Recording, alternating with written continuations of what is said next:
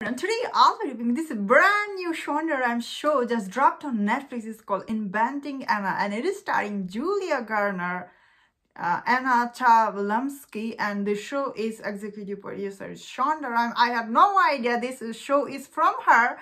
So when I first started watching the show, I saw Shonda Rhimes' name. I was like, "Whoa, it's gonna be interesting."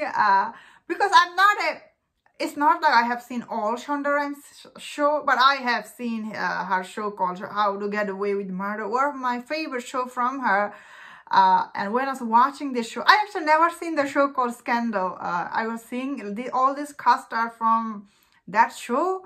Unfortunately, I've never seen Scandal. Maybe I should get on it someday if I have time. That being said, if you have seen Shonda Rhimes' other show, and if you like her work, you will enjoy this show, because as I was saying, I really like her show, How to Get Away with Murder. So I actually really enjoyed this show. I thought this show was really very interesting, although the show is based on a, I don't know if it's a book. It says based on how Anna Delvey, she tricked New York party people, by Jessica Chesler. It was based on that. So I couldn't tell how much truth to the story we are watching. But I actually really enjoyed this show a lot. I thought it was really interesting. Yeah, some of the episode did got a little dragged because this show's the plot line is not so much to go around, I guess, because this show also tried to show you how modern life is, you know, how on Instagram, although on Instagram getting people to know you is really hard.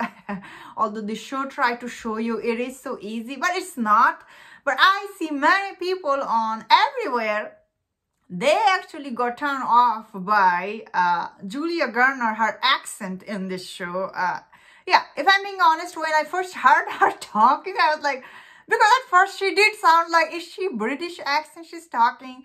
Then is she talking French? Then I guess she's trying to be Germany accent she was supposed to do. Isn't she from there? Because she's actually from Russia in this show. So I guess she was trying to do this, you know, broken European accent she was trying to do in this show, which I see many people got turned off by that because doing accent is really hard. And I see Julia Garner, she actually two-time Emmy winner, but this show asked her to do a lot of stuff, honestly. Like, she is this beautiful girl, everybody is amazed by her, you know, she's tricking people to give their money.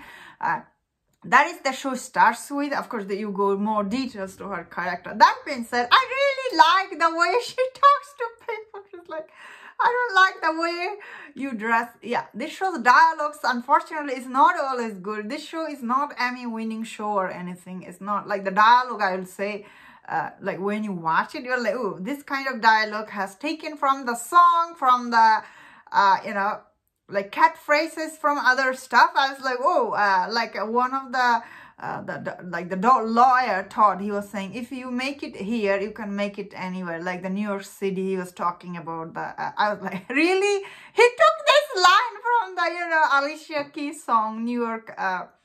So I was like thinking the dialogues are not always good in this show.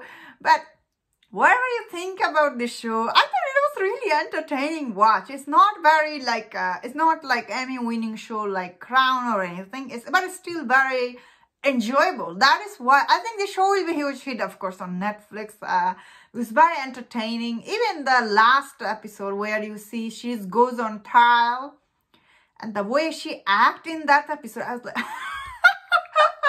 my jaw was on the floor when I was watching it. I thought maybe the show made up too much, but I was looking into some of the stuff. That is how Anna Delvey, she behaved when her trial was going on. So this show didn't made it up. That is what happened in real life. So, you know, I get that.